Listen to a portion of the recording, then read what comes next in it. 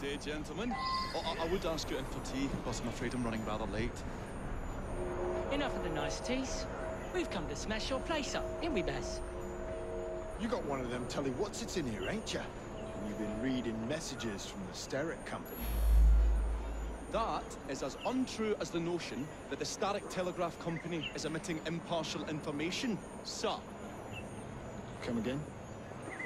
Your employer's promises are nothing but hot air, and his operations are about to turn pear-shaped.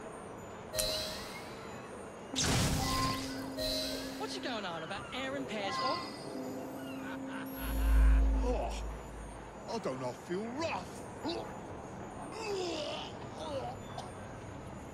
Oh, that's disgusting! Oh!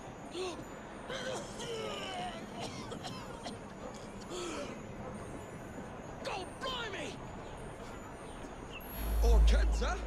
Those playful young scamps get everywhere.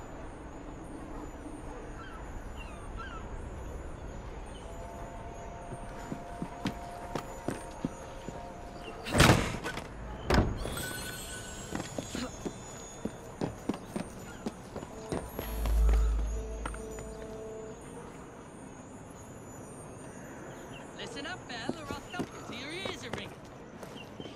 Oh, a pun. No wordplay delights me. And to think I worried you had the mental agility of a dollop of donkey's apples. Apples? I think he's trying to be funny.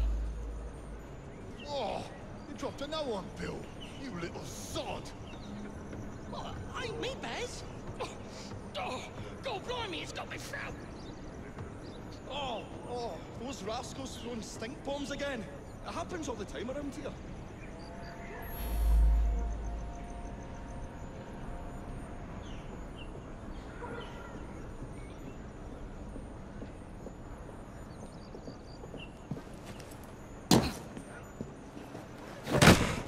Right, tell us where you keep that telly what's-it.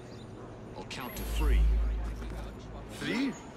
Well, let's see how far you get. 1. Do you really think I would keep it here? Do you see a cable? A telegraph without a cable is about as useful as a bell without a clapper. I'll give you a bleeding clapper. Well, bless my boots, you're as purple as a plum. A plum? Yeah.